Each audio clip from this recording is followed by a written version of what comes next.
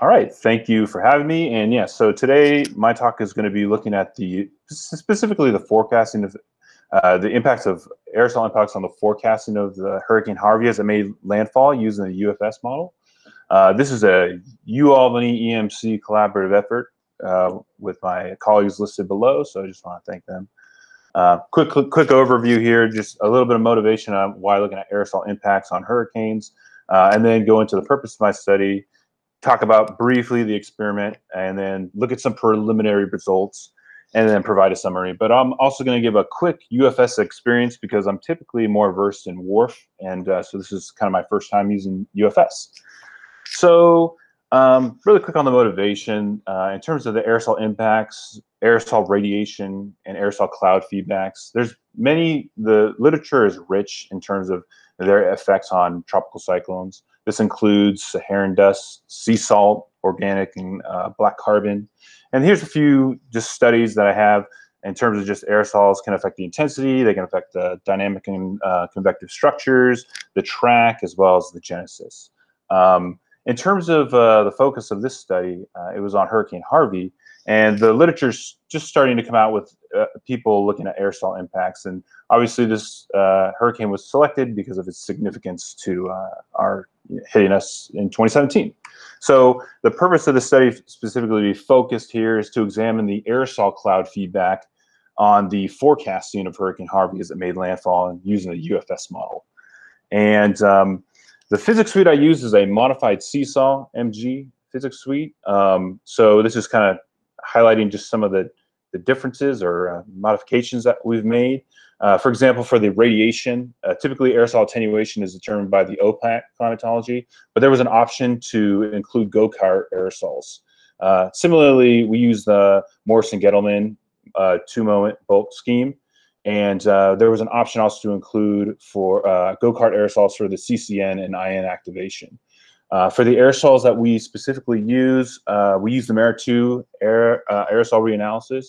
The go-kart aerosol specs, including their size distribution and optical properties, follow from GEOS 5, and they are currently operational in the NGAG version 2 and will be ported to the GEFS aerosol ensemble member. But again, we're using just the climatological averages from 2013, which are monthly average from 2003 to 2014.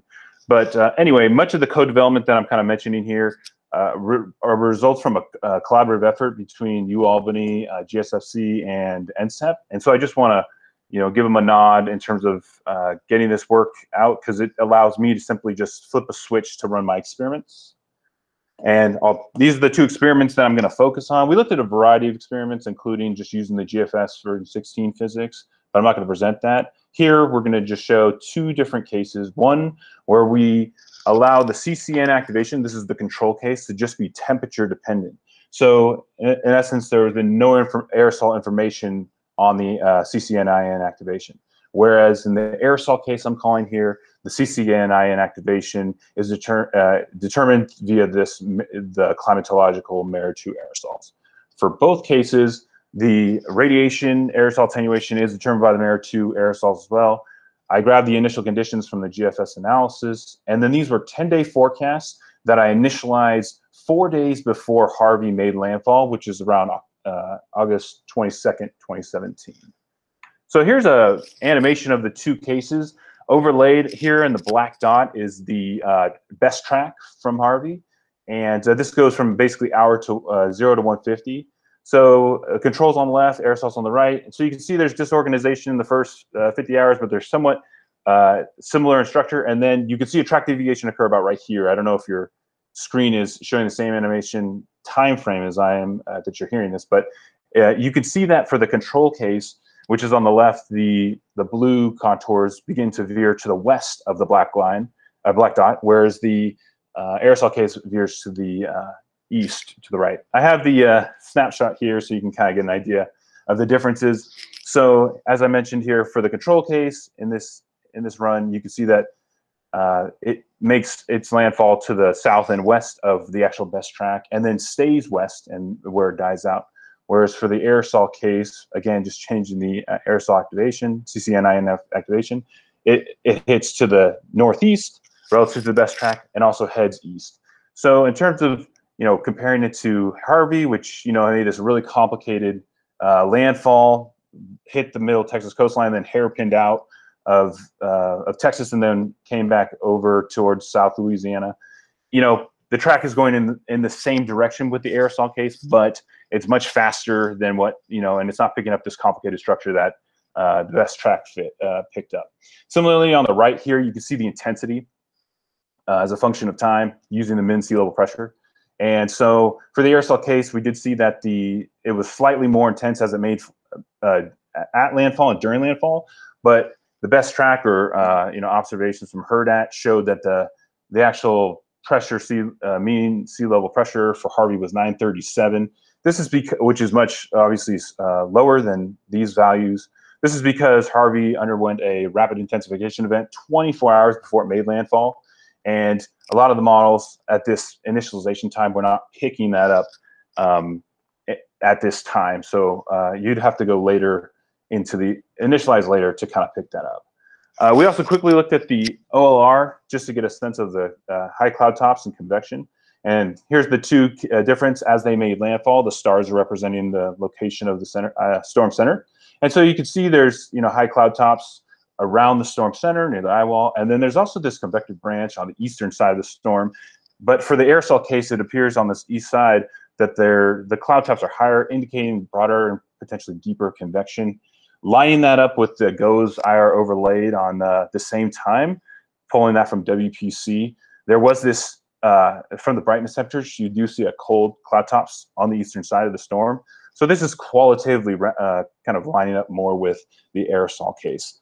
Now, so again, these are preliminary results, and they're kind of demonstrating that this aerosol cloud feedback using MER2 climatological aerosols can affect the forecasting of Harvey. We're seeing intensification in the storm, slightly a different shack, and some different changes in the convective structure. Obviously, these are encouraging, but they do warrant further analysis using more, process-based diagnostic tools for verification and validation. Potentially, one option is to look at MET Plus that our moderator, Lindsay, talked about yesterday. But there's also, if there's any other potentially diagnostics that any of the community can share with me, then I'd be happy to reach out on Slack or contact me via email.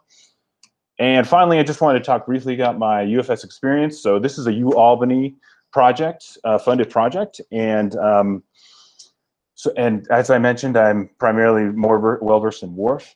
And so here's a kind of a timeline showing my experience and then kind of setting up my project. And it includes running the first 2 graduate student tests, and then to kind of spin up on the way UFS was run, then updating with the physics suite, and then running my cases. But I just want to thank the UFS developers for allowing me. Okay, thank you. I just want to thank the UFS developers for allowing providing the graduate student tests, because all these experiments were conducted on Cheyenne. And of course, I also want to thank my collaborators for helping me with the feedback of running and interpreting these results. And so with that, thank you.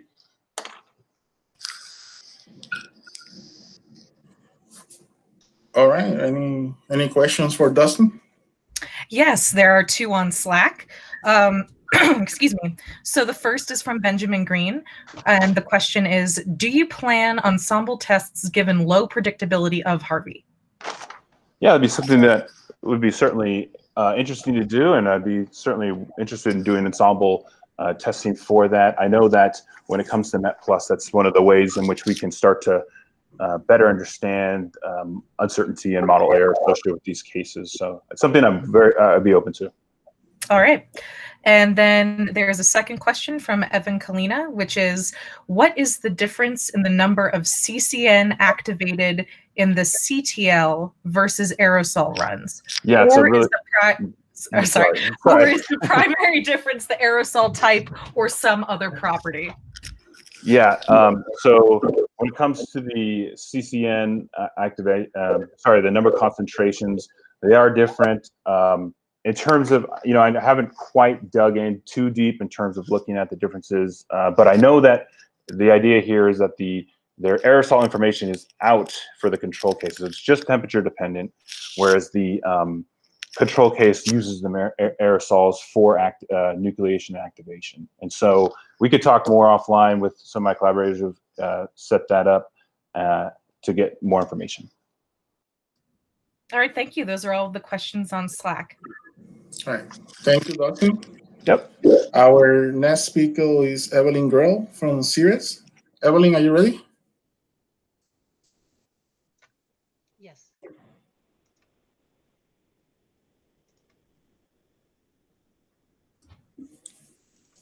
As a reminder, if you are not presenting or moderating or chairing, please turn off your video. Evelyn, are you ready?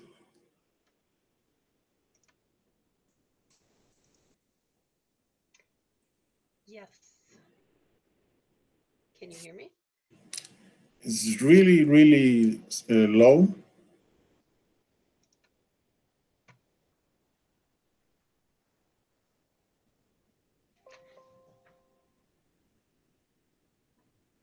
Okay.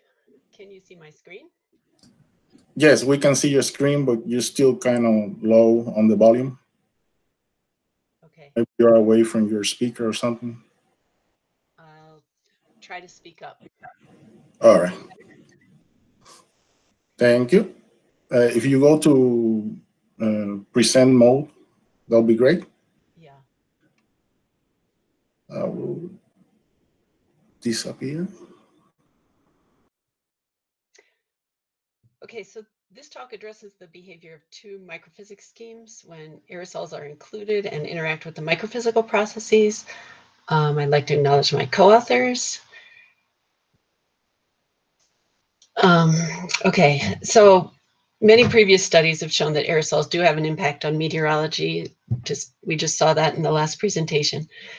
But the effects are complicated. We have direct effects, indirect effects, semi-direct effects.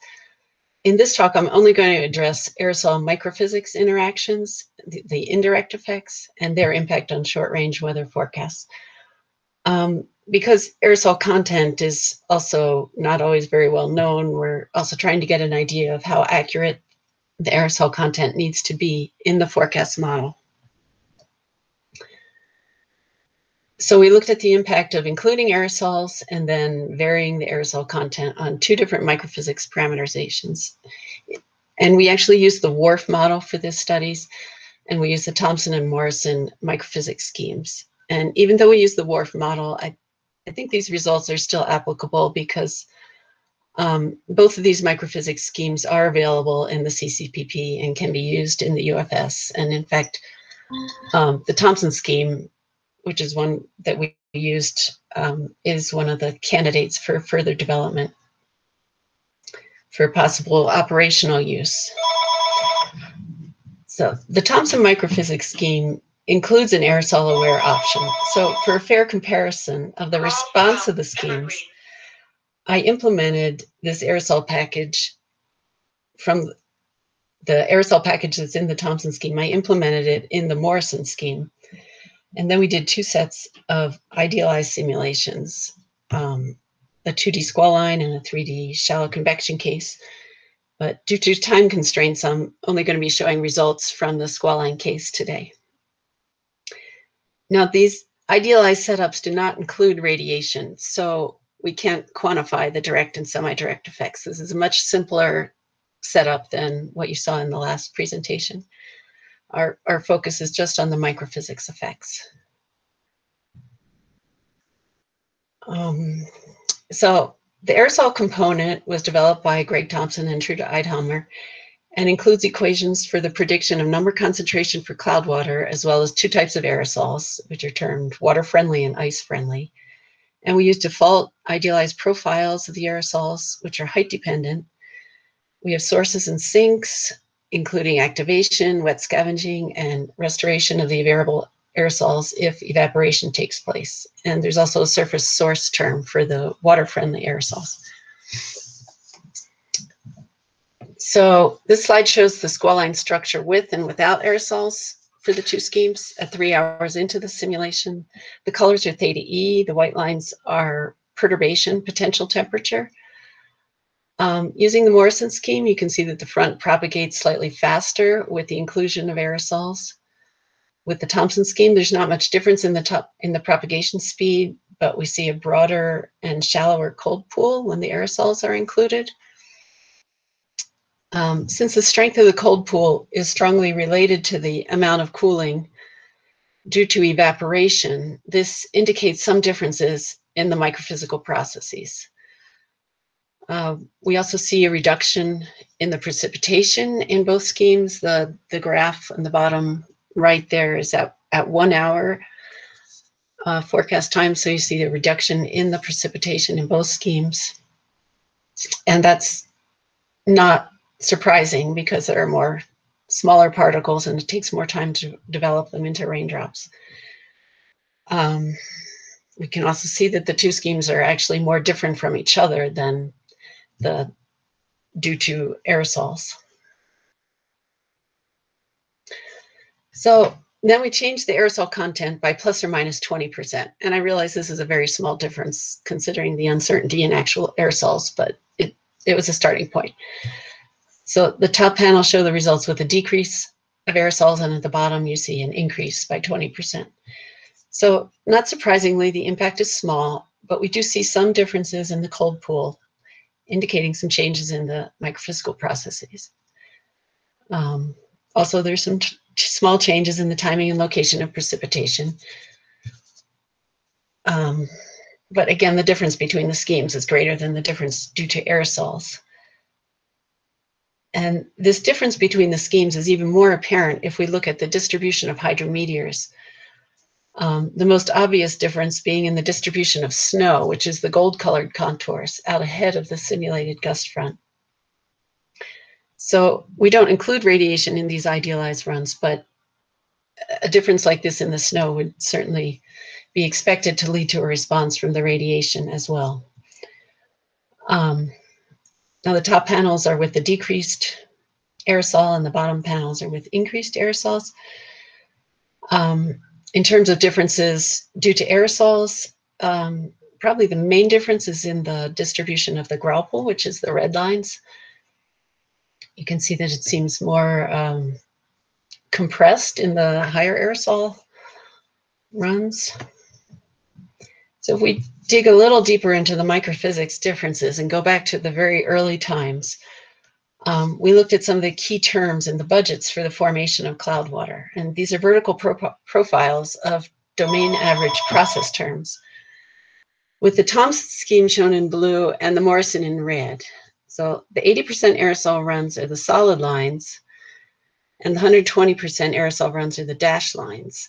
So at 10 minutes on the left, the condensation in the upper left corner, which is the main production process for cloud water, is occurring at almost the same rate in both schemes. But the autoconversion rates, and that's the rate at which the cloud droplets collide and coalesce until they're large enough to be recategorized as raindrops.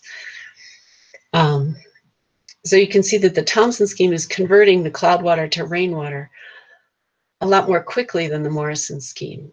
And as a result, then the Thomson scheme has less cloud water because more has been converted to rain compared to the Morrison scheme.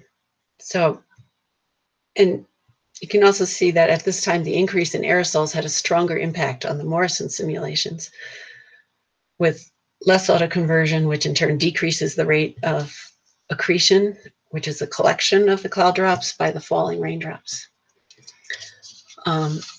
A little bit later, though, at 30 minutes, shown on the right, when the system is a little more developed and there are more microphysical processes active, including those for frozen hydrometeors, it becomes clear that there are more differences between the schemes than between the runs, with differing aerosol content, given this 20% difference. So the differences between the schemes are due to two different things. There's different formulations for the parameterization of some of these individual process terms, and there's also different assumptions about the size of the hydrometeors. So if we look at the 1 hour average of the processes for rain production for the two schemes, some of the differences help us understand why the squall line is evolving a little differently. 2 minutes. Okay. We know that evaporation, which is the red line, is important in the temperature budget, which leads to the cold pool formation. So the greater amount of evaporation in the Thomson scheme, especially near the ground, is contributing to the shallower and faster moving cold pool that we see in this simulation. And just briefly, the drop size distributions for rain are shown here, and you can see the Morrison scheme allows a broader range of raindrop sizes compared to the Thomson scheme, and there are larger numbers of very small drops in the Morrison scheme. So to summarize, differences between the two microphysics schemes are greater than the differences due to varying the aerosol load by just 20%. However, aerosol variations of this magnitude are sufficient to lead to differences in the microphysical properties and the precipitation amount, which should lead to changes in the radiative response. And the differences between the schemes are largely due to different size-dependent process parameterizations and assumptions of the hydrometeor size distributions, because there's a lot of uncertainty in the best way to parameterize these processes. And I'll stop there.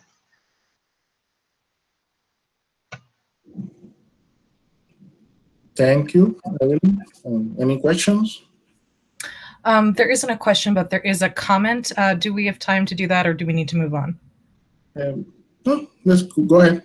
Okay, so the comment is from Ted Mansell, and he says, some tests we did about 2 years ago with the Thomson climatological aerosols didn't show much radiation effect, at least in terms of air temperature in the boundary layer on the short term of 3 to 6 hours. So that's just a comment. Okay. All right. Thank you again, Evelyn. Our next speaker is Hannah Barnes from CIRES. Hannah, are you ready? Yes.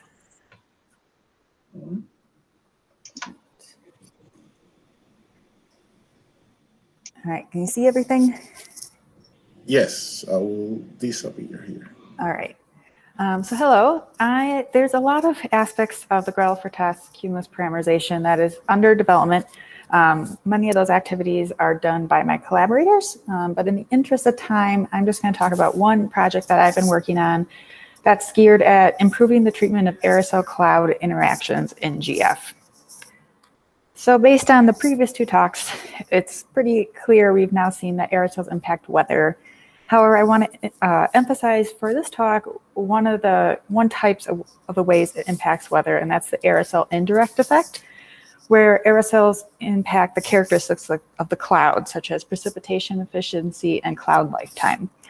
Now, aerosols are most often included in climate models than medium range models, but either case, convective parameterizations usually do not include aerosol impacts. They're usually in terms of radiation parameterizations or microphysics.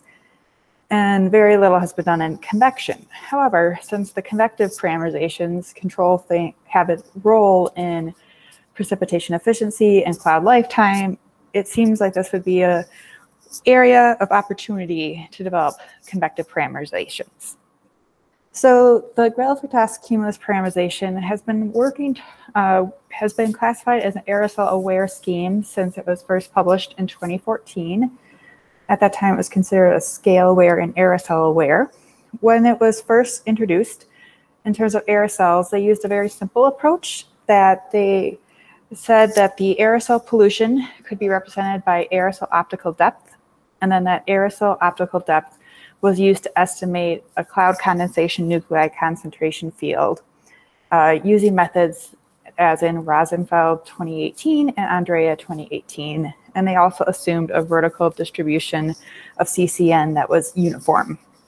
And admittedly, this is a very simple approach. However, when this was first done, there was a lot of uncertainty about how these processes would impact the parameterization, and they also didn't want to drastically change the behavior. So they made assumptions that basically the environment of the aerosols was going to be relatively clean.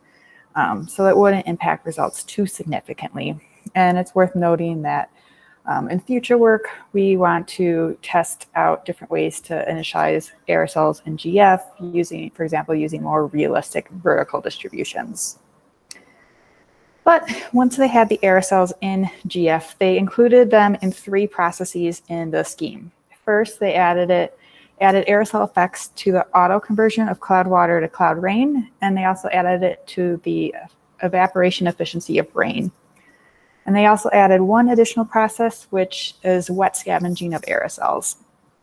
And so when I show you some results later, when I say a baseline, this is kind of what I'm going to be referencing to. And I did a series of an ensemble of runs up to 240 hours, and the baseline is results showing the standard GF scheme. But my work has been updating the scheme. So one of the biggest things that I've done is now the aerosol optical depth in GF can be initialized using NASA's MERA-2 reanalysis fields of total aerosol optical depth. So on this right panel here, you see differences between the aerosol optical depth for the updated version of GF and the original. And you can see, especially in Africa and in Asia, you're seeing a lot more aerosol optical depth, and thus GF will have more CCN in these regions. So this is a much more realistic horizontal distribution.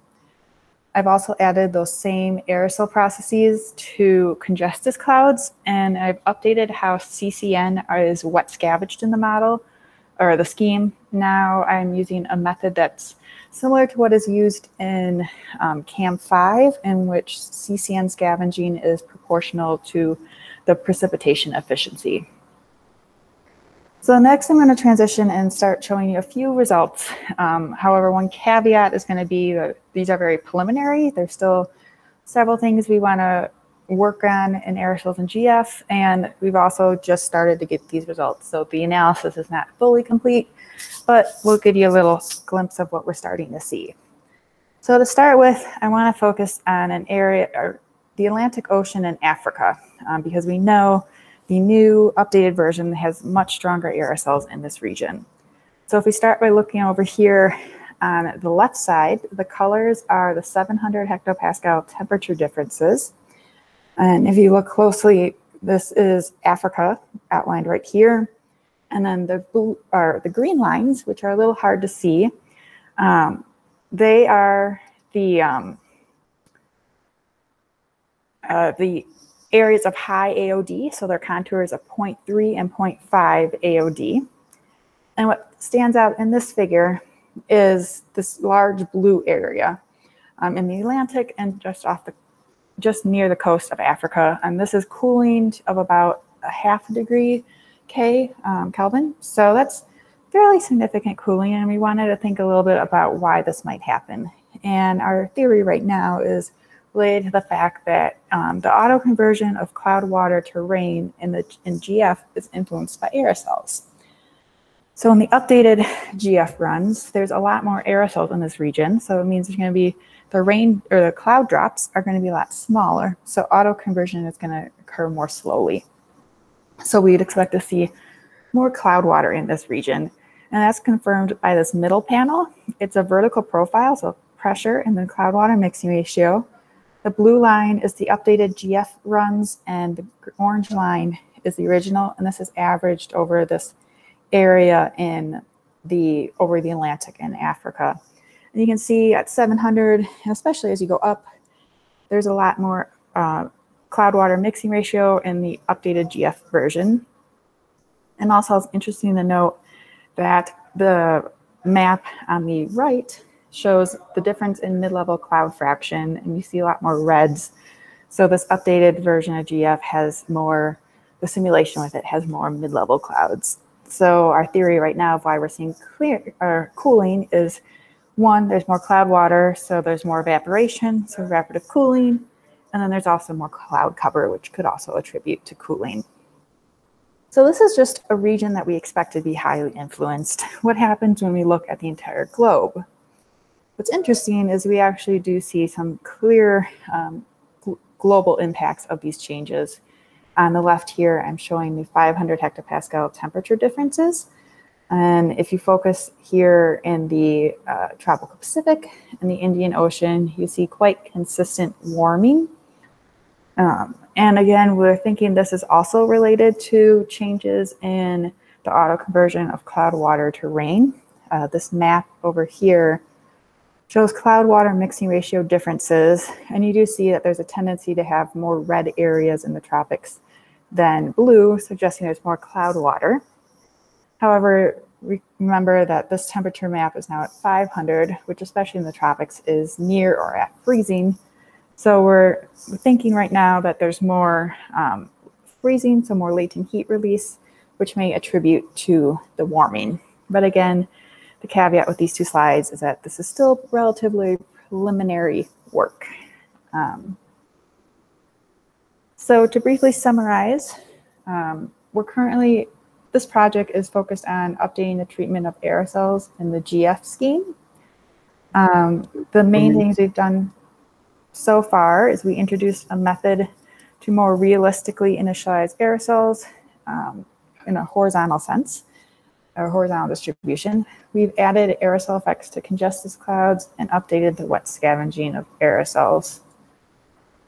Early results suggest that the temperature, cloud water, and cloud fraction are impacted both regionally and globally. And there's several avenues of future work we want to do. In terms of aerosols and GF, we want to add aerosol effects to the shallow clouds. Also, oftentimes the GF scheme is coupled with the Thompson aerosol-aware microphysical parameterization, like we saw in the previous talk, or not like, but as we saw. However, the aerosol fields in GF and in the Thompson scheme are not the same. So we want to try to add some consistency, and that will likely require us making some more realistic CCN profiles in GF using 3D profiles instead of 2D. And aerosols aren't the only aspect of GF that's being developed. Other activities we've recently worked on is we've used downdrafts to help cold pool propagation. This was done in WRF, but we would like to add this to FV3.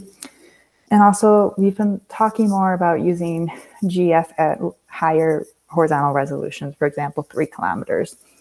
And this has really brought to the forefront that we need to revisit the scale awareness and maybe develop some different methods, possibly using different stochastic methods, so that we can use GF effectively at those lower resolution or higher resolutions. So I think thank you, and I can take questions if there's time. We have time for maybe one question. There aren't any questions on the Slack channel. All right, thank you. We'll move on. Mm-hmm. Our next is Lisa Benson from NOAA PSL. Lisa, whenever you're ready. Okay.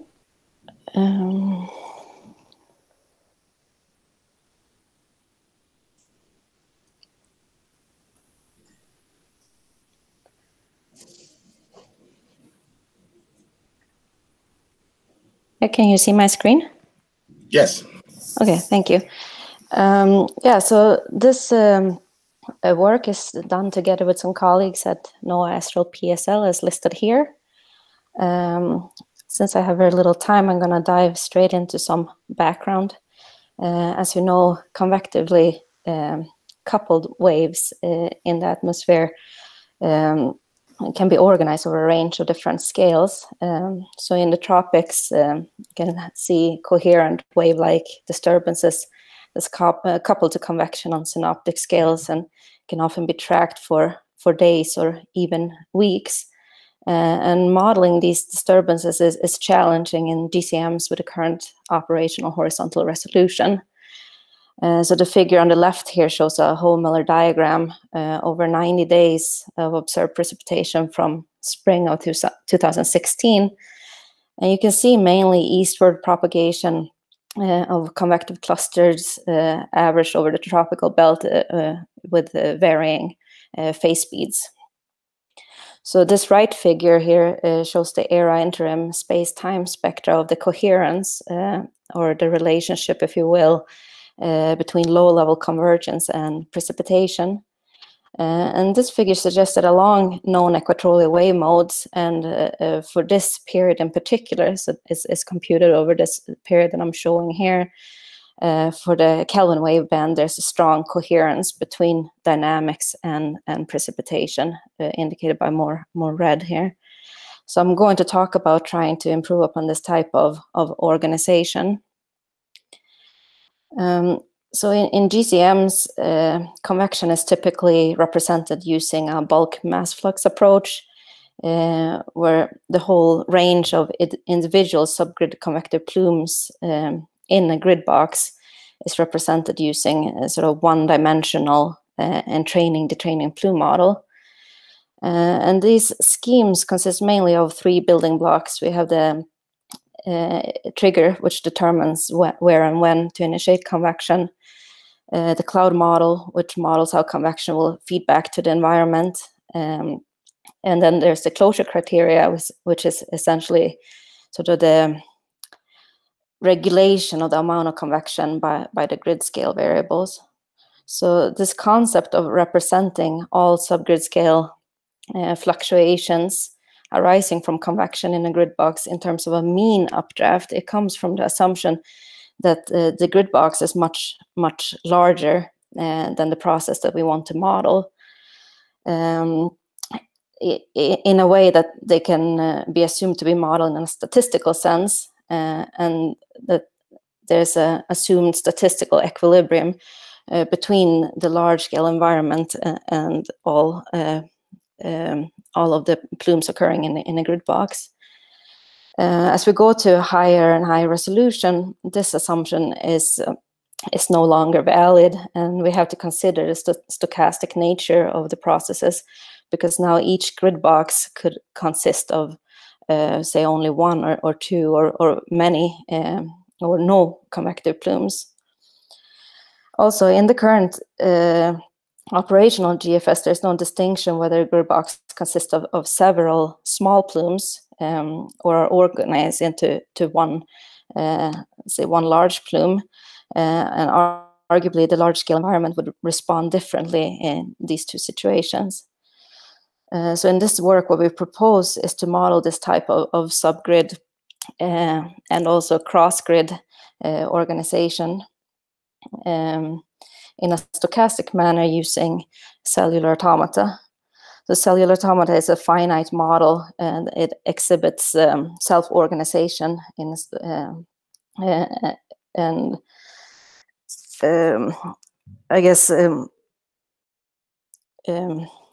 yeah, I have this schematic image here trying to show. So the gray lines here would represent the NWP model, and the fine lines would be the cellular automata grid. And so in this work, we run the CA on a higher resolution than the model grid, and you can have this self-organization across adjacent model grid boxes. And we condition the CA on convective rain evaporation as a proxy for areas where the model would have a chance of having a subgrid organization due to cold pool dynamics.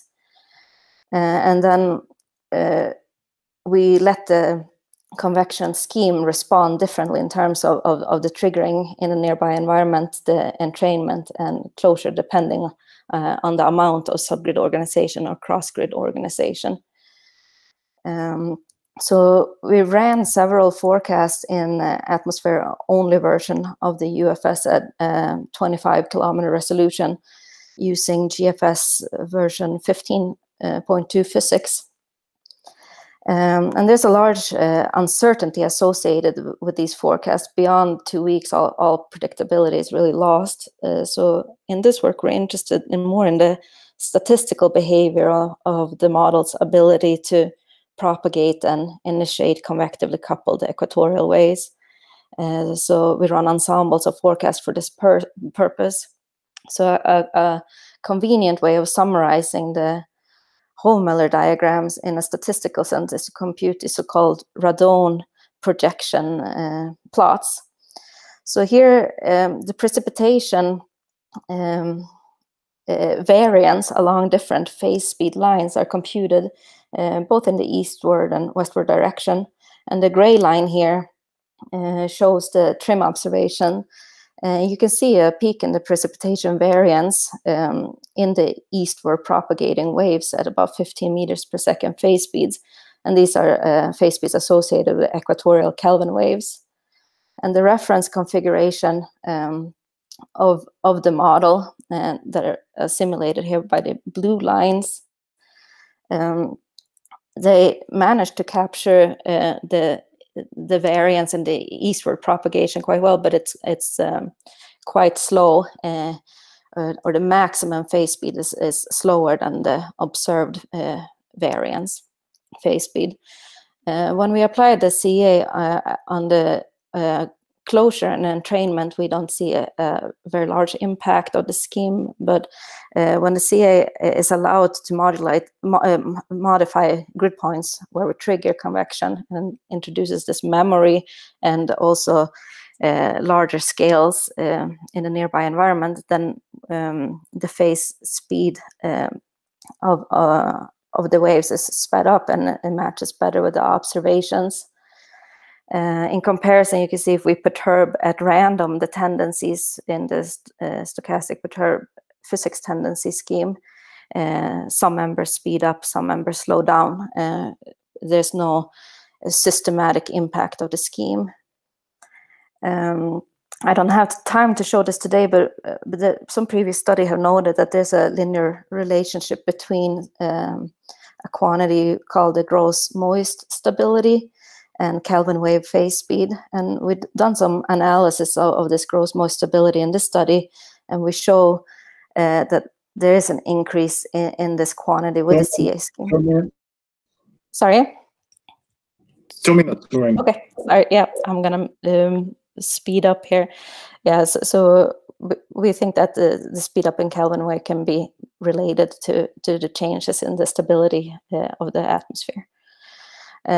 Just briefly looking at the space-time spectra of the relationship between low-level convergence and precipitation, again, also suggests that the introduction of the CA convection initiation scheme that I show down here, it brings the model runs a bit closer to what you find in the reanalysis, and that is less coherent with the dynamics along the equatorial wave modes. And it may be that there's too much large-scale precipitation in the reference configuration, which is too closely tied to the dynamics. And that could also be why the model simulation with SPPT now actually makes the coherence even slightly more red than the reference, because in this case, the convective tendencies in some members are significantly reduced over large areas and long time periods, causing a shift to more large-scale precip. So I can leave my summary and conclusion slide up and perhaps take any questions.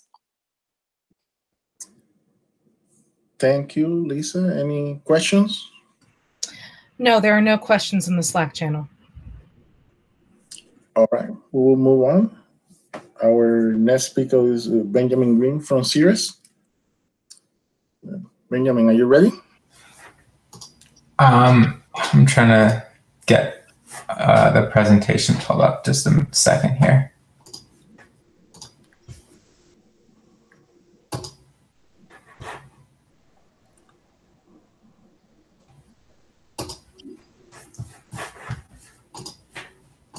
Oh, Lisa, you need to stop sharing your screen so Benjamin can share his screen. Oh, here we go.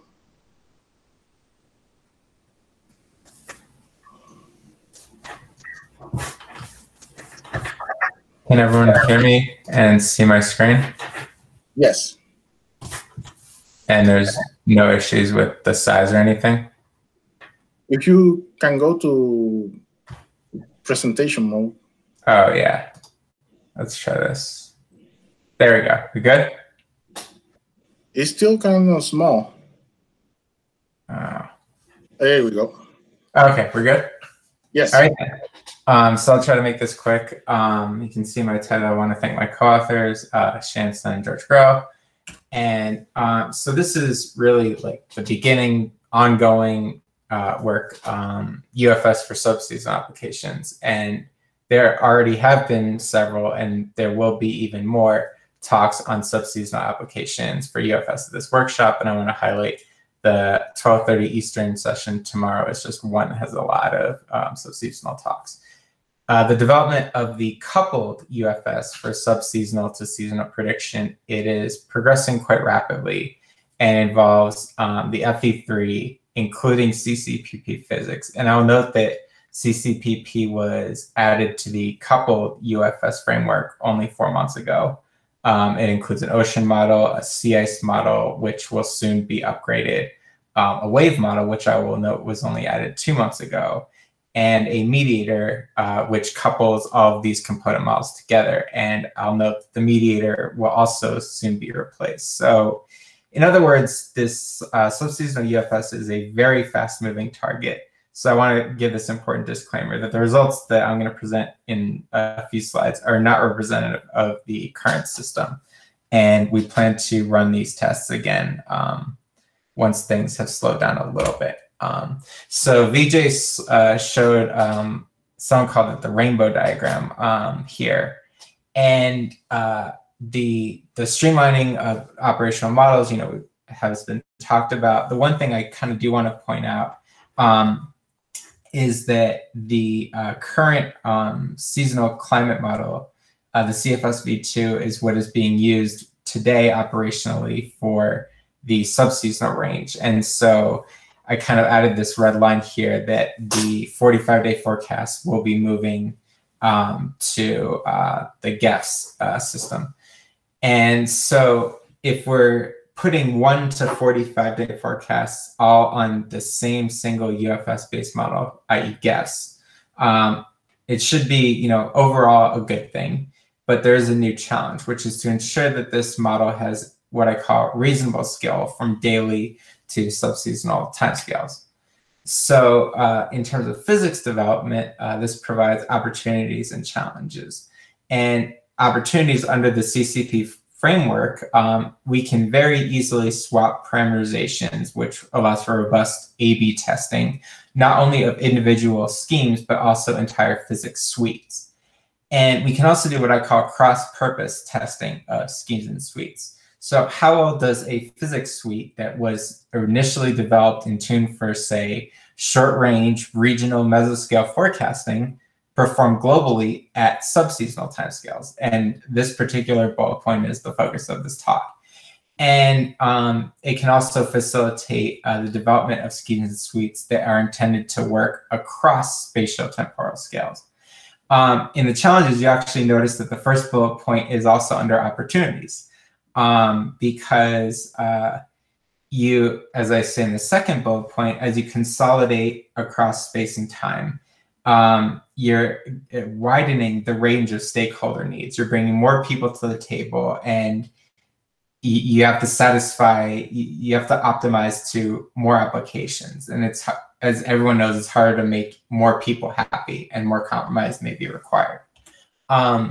So mesoscale physics for subseasonal forecasts, you may be asking. So our lab has been a leader in high resolution, rapidly updating regional mesoscale modeling for decades, including the ROC, the RAP, and the HER. And GSL has developed and fine-tuned a suite of physics parameterizations, which goes by many names that you've seen throughout this workshop. I will be calling it, to be politically correct, the RRFS suite. Some components of this suite are listed here, and you've seen talks already in this session about some of these. And the goal of this talk is really to take a first look at how this suite performs in global UFS at subseasonal timescales. So the experimental design, we use these two physics suites, both of which are within the CCPP framework. And I note this is because the RRFS suite is really only capable of being run with CCPP. And so what I call the GFS suite was what was operational GFS physics in July of 2019. And this version of the so-called RRFS suite was from GSL from July of 2019. And we perform atmosphere only runs. And you'll say, why uncoupled, especially for those of you who are knowledgeable of subseasonal forecasting. You know, we need to have coupling for subseasonal forecast, get the MJO and other things right.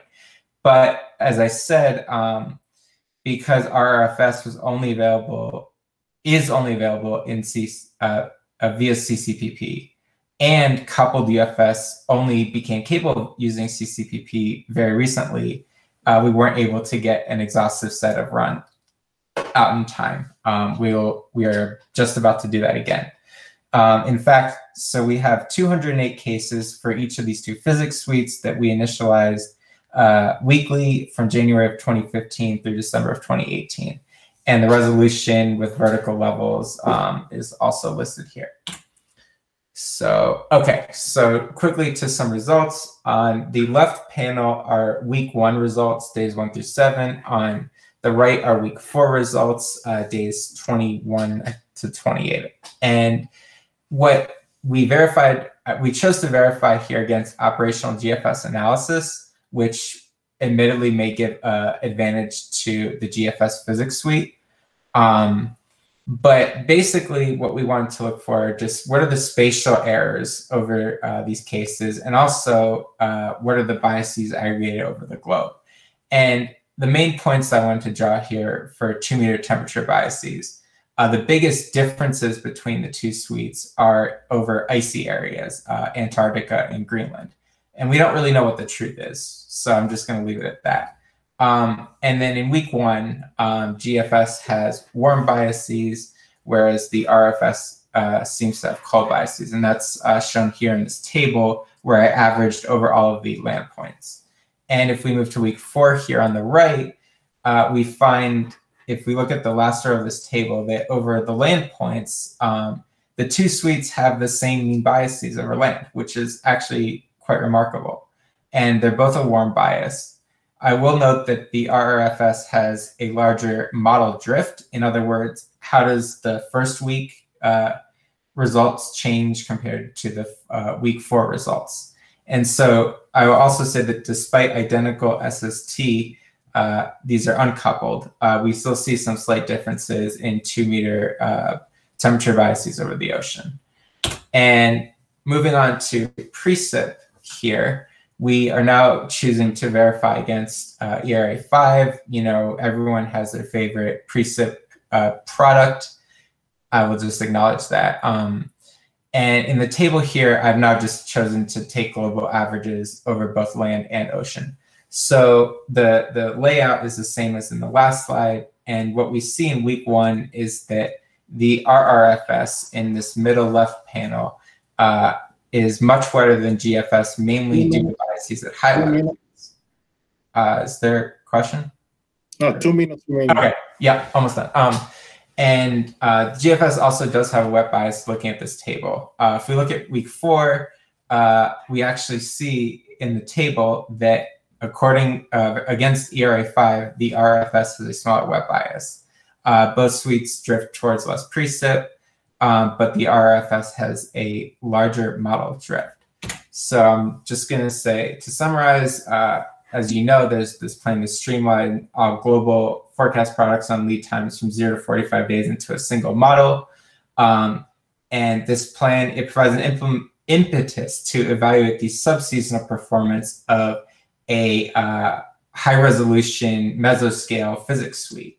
And this first test of this physics suite at subseasonal timescales found what I would say are comparable results to what was then operational physics, which is actually quite remarkable.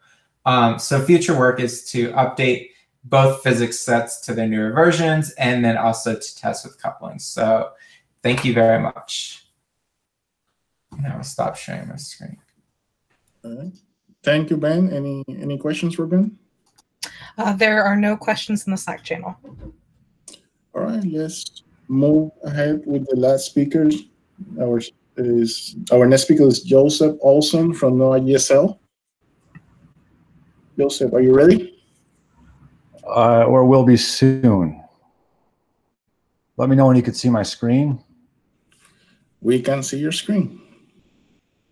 Okay. Should go into slide mode. Let me swap displays. Is that better?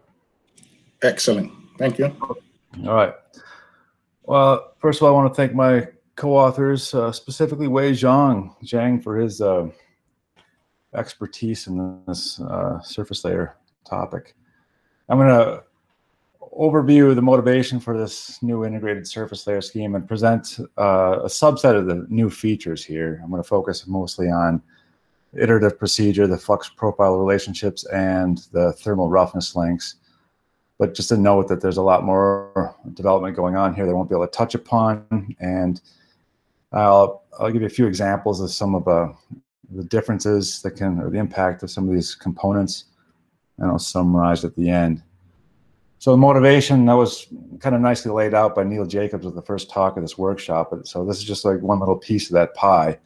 We're trying to build a surface layer scheme that could tap into the expertise and went into other surface layer schemes in the global and regional and other hurricane stuff. Ultimately, we want to get like the best of greatest hits put into all of this the surface layer scheme that could at least serve as a nice testing vehicle for comparing, when they're more apples to apples away, these various subcomponents. We'll take what works the best, try to combine it the best we can, and at the same time ensure this has perfect connectivity or coupling to other model components for all foreseeable applications. So as of right now, the surface layer scheme has these two variables, IZ not land and I surface flux option, which control the surface roughness lengths over land and water. Now, these aren't nameless variables right now. They're actually hard-coded in the wrapper as of right now. I could make them into nameless variables if we want later on. If you don't mess with them, you're going to just get the default HER bulk flux formulations, which uses Zilton-Kavich over land and the Core 3.0 over water. Now, there's a bunch of other things I put in here for colleagues over the years, and I've just kind of kept them in there, but I could remove. I think a lot of this is just noise.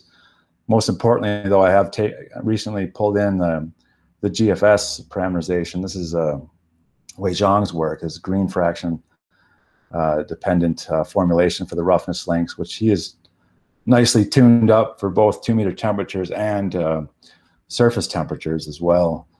And I've also pulled in their bulk flux formulations over water as well. So this is a good comparison vehicle already. Now I have two iterative solvers here in the scheme as of right now. I originally took the 2-point secant method from Jimenez and Dudia from their WRF revised surface layer scheme, but I adapted it because in cases when your thermal roughness lengths aren't equivalent to your aerodynamic roughness lengths. And just to compare against it, I put in a brute force method, which both of them basically iterate over this equation here to solve for Z over L, or the stability parameter. But they do it in different ways. So the good thing is that they both always converge in the test cases, but out of pure paranoia, I put in a backup analytical calculation that's available. If number of iterations exceeds 20, it'll kick in and just give you an approximate answer. But I've never seen it actually used in my test cases. This is an example for a certain forecast, a single forecast actually, where, so there's, for every XY point at the surface, for every time step, you got to solve for Z over L. So there's over 1 billion attempts. So most of the time it converges early on. I could say for the 6 iterations will take care of 99.99% of the points in your domain throughout your entire forecast. And that's true for both methods, actually. So there's really interesting, there's not that much difference, but where the number of iterations can continue out to beyond 10, 15 is when stable situations over land. That's interestingly, you don't get a whole lot of benefit from either technique. So that's just something you have to put up with for now, apparently. But the good news is that they both converge and they're both accurate. and they both have the same, I guess, limitations too. Mitigating concerns for this computational efficiency, though, we use lookup tables for the flux profile relationships and pre-computed log and arctangent functions. So this makes the iteration very fast. Even if you have to go up to 20 iterations, it's really fast. The benefit is just an accurate calculation of Z over L, as a function of Richardson number here for a variety of different land use with different Z knots, like for over water, small values over water versus forest and urban in the darker points. So you can see that, and this is for a mosaic method actually. So there's actually a continuum of Z knots, so you don't have just discrete lines. But the point is here that you never get unphysical values where Z over L has a opposite sign, a bulk Richardson number. So it works nicely and it's efficient. Options for flux profile relationships.